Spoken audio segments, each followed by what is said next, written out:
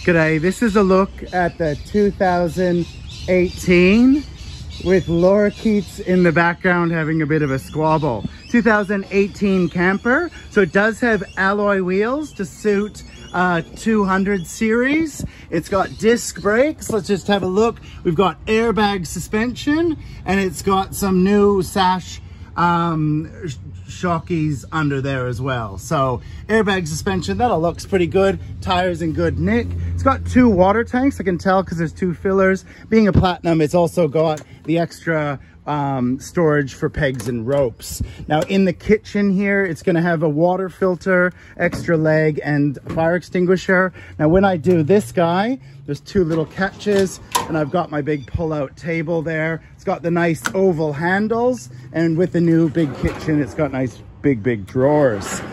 Pole carrier here, upright fridge. So it's got an 85 liter upright fridge. Sound bar, which is okay for a little bit of music on the fly. And then in here, we've got our big split pantry kitchen. So doing this all one-handed.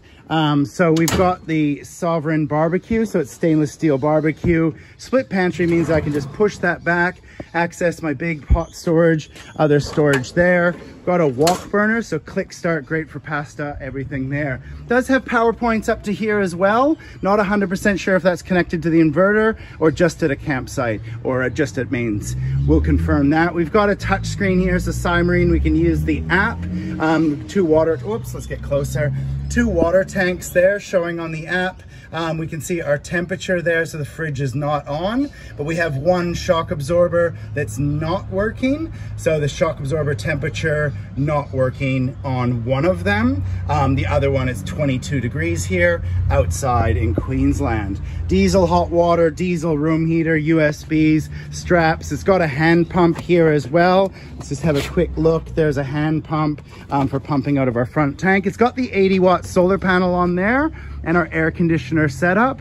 So let's just have a quick look through the canvas here. So a bit of red dirt and marks in there. So you can see some of that. That just looks like some sap and some dirt and red marks. The body canvas looks pretty good. We'll go around the other side here. But in the quick awning, you can see that it's seen a little bit there, just storage. That's probably storing. You can see the black rub marks.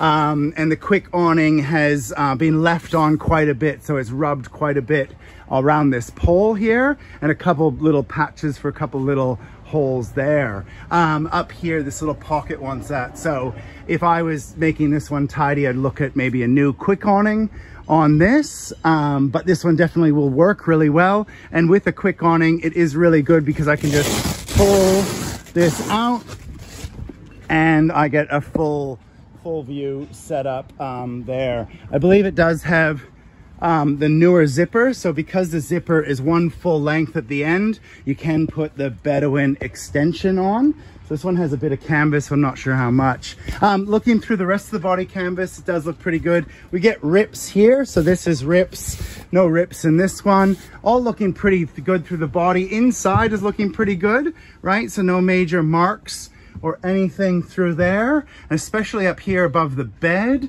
because that's where they tend to leave stuff on the bed that scratches. Inner spring mattress, so it's firm, but that. It's got the aircon or the advanced tent at the front. And when you look up here, you can see that you can just zip this together. So take this off, zip it back here, and get your normal tent look there. So aircon, heating and cooling using a generator or campsite power. All looks good. And on this side has an all-weather window. So this looks like in good nick. It's got springs out, all weather, so we can have this window open in the rain. Just having a quick look through that.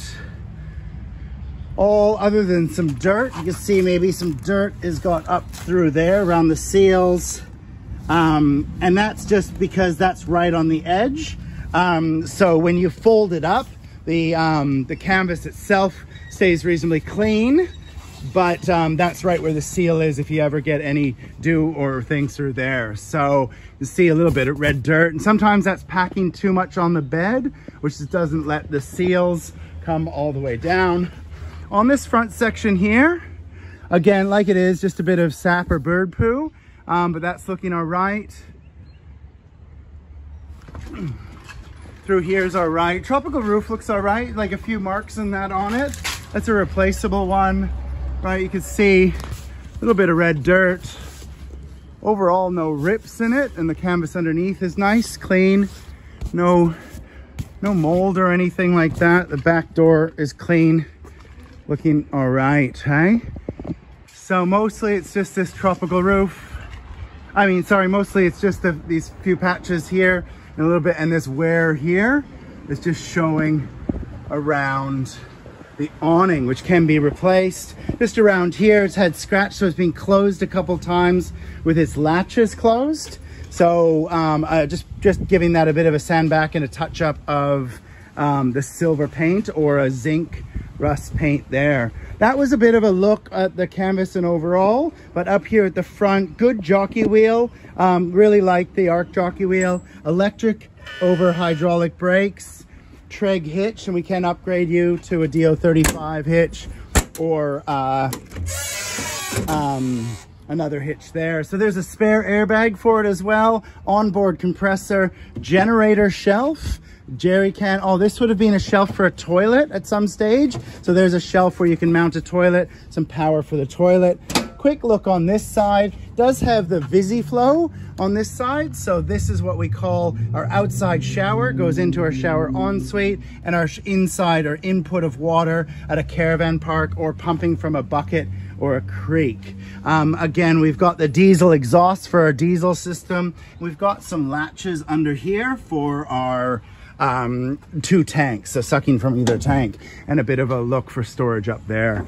We'll open this guy up. On this side is the aircon, so it needs to be open to run this. You can see that it's got holes through the roof. There's your cables. It's got mounts in here, and it probably has a drain plug, although the drain plug runs off the front. So there's an Anderson plug, and there'll be a drain plug in there as well. But it does, because it has an upright fridge, it has this big pantry here. This is called the driver's side gull wing. The aircon unit on this side with some tie downs here, and also a circuit breaker turn on and off. It does have an electric hot water system, so it has a little electric instant for tea and coffee, but we don't find that working very well. It's just drawing too much power, and the unit is tucked in there, that white unit there.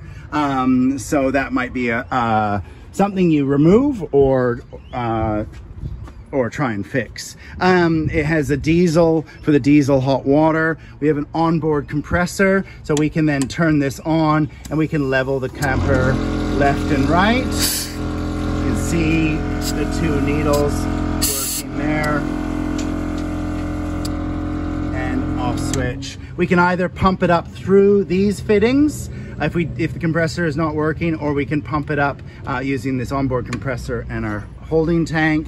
Aircon has to be open for this to work. I've now undone the clips, so we do have storage out here. Easy, this is great bathroom storage if we're doing it there, and then big pull out large pantry storage in through there. So again, I'll pull all the way out. I just have new looking slides on this side as well. So new slides, I think. And then we've got one for a freezer or extra compartment, and our hot water unit in there, right? So all the way till it clicks, locks out, and then away. So that was the last look here at the 2018 with air conditioning camper.